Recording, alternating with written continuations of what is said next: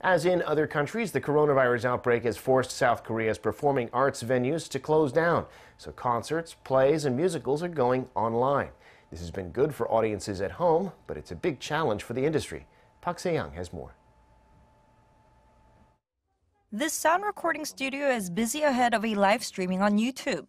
Seoul Arts Center has decided to extend its online streaming services, launched as part of its social distancing campaign, after it received positive responses and its highlights of The Man Who Laughs received 150,000 concurrent views. It usually takes more than 3 days to shoot and more than 4 to 5 months for post-production. Cross-cutting edits of multiple shots heightens realism. By combining VR technology and high-definition resolution, the live experience can be delivered to some 33 million YouTube users in Korea. However, online performances have been limited to national art establishments like the Seoul Center for the Performing Arts and Gyeonggi Arts Center.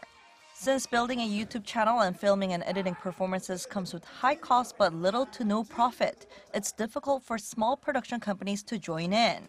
This shows the need for online performance policies based on distribution networks and profit-making models. A complete change of ideas is required. We also need to build a digital archive, and detailed concerns about how to measure sales and share profits should follow.